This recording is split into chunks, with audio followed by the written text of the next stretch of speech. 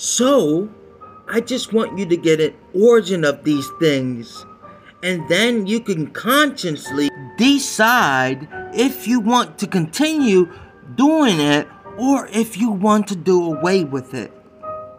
Because you have been naively beguiled worshiping Satan, and I'm going to show you how Satan infiltrated Christianity with Christmas. The festivals of Rome is innumerable. So, the question is, how come the festival was connected with the 25th of December? There is not a word in the scripture about the precise day of his birth or a time of the year when he was born.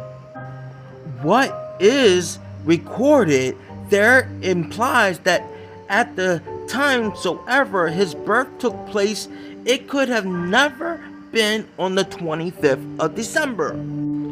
December 25th stems all the way back to the beginning of civilization in ancient Babylon during the winter solstice.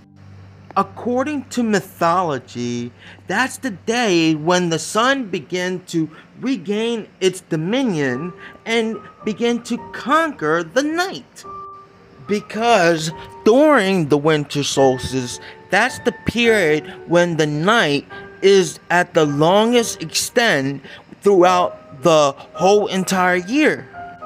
And the day is shown for the shortest amount of time throughout the whole year. So in a sense, there is this mythological battle going on between the sun and the night.